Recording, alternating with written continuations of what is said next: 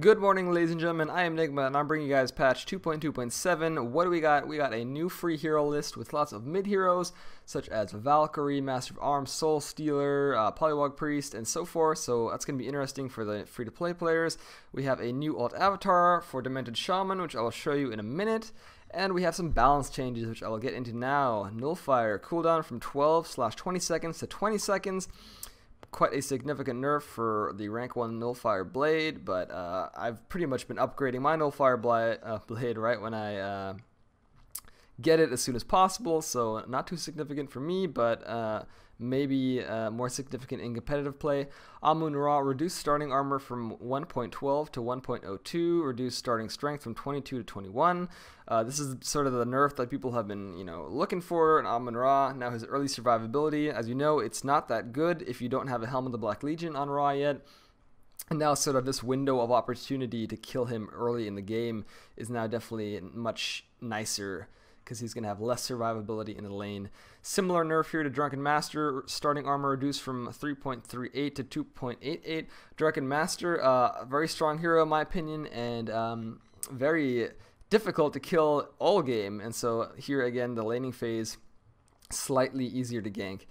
Electrician starting agility from 15 to 13, not much to talk about there. Engineer intellect growth from 1.8 to 2.1. I find this to be quite significant. I think Engineer is going to have a lot more intelligence now to sort of spam his abilities, which is nice.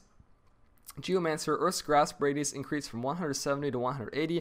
This is very significant in my opinion, because now you basically need more speed to outrun his Earth's Grasp. So any more speed that you need to outrun this is going to be, huge, because as you know, if you can't outrun Earth's Grasp, you're going to take like over 300 damage, so that's nice. Master of Arms Acid Bomb now deals 75% damage to non-heroes. As far as I know, it did 50% in the past, so I'm guessing this is a buff to the previous nerf of only 50% damage as far as I know, so that might be nice. I could be wrong though on that, don't want to say anything. Monkey King starting armor reduced by 1. Again, people have been complaining Monkey King is overpowered and difficult to kill, so another hero that is easier to kill in the laning phase. Heavenly Vault is reworked, so now you can vault 3 times instead of twice. I believe the overall damage is the same, so I guess this will sort of make it more difficult to get the combo off, the 3 times combo for Monkey King with his Vault. But I still have to see how this is going to pan out. I'm not quite 100% familiar on this, but I know that people have been complaining that Monkey King is overpowered and that his Vault does too much damage, so I'm assuming all in all this is all one nerf to make his combo more difficult to pull off with the same amount of damage, so we'll see how that pans out in the future. Nymphora teleport cooldown increased from 60 to 90/75/60. This is a competitive play thing, because Nymphora, back in the past, people didn't really utilize her ultimate to just sort of teleport around on the map anywhere, but now they are, and it's proven to be very powerful because you can't see it coming. So understandable nerf to the cooldown here. Parasite starting strength reduced from 23 to 21. Again, not surprising. Parasite very top tier at the moment, so nice to see him getting some nerfs. Polywog Priest Voodoo Wards cooldown increase from 100 to 120, 110, 100. I'm a big fan of this nerf.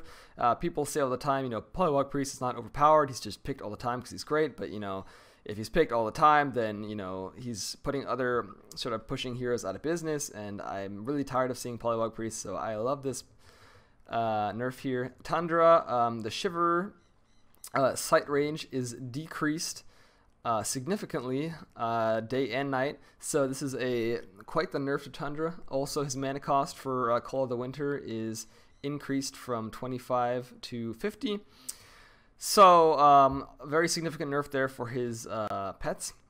And I believe Tundra also very top tier hero in competitive play, so not surprising really.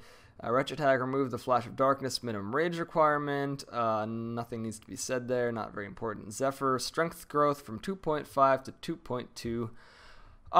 Quite significant nerf to Zephyr strength gain, but remains to be seen how that will pan out. I still think Zephyr is quite a strong hero. Then you got some bug fixes, which I'm not going to get into. Instead, I'm going to dive right here into the shop, into the alt avatars. We see the new Demented Shaman skin here. As you can see, it's a female.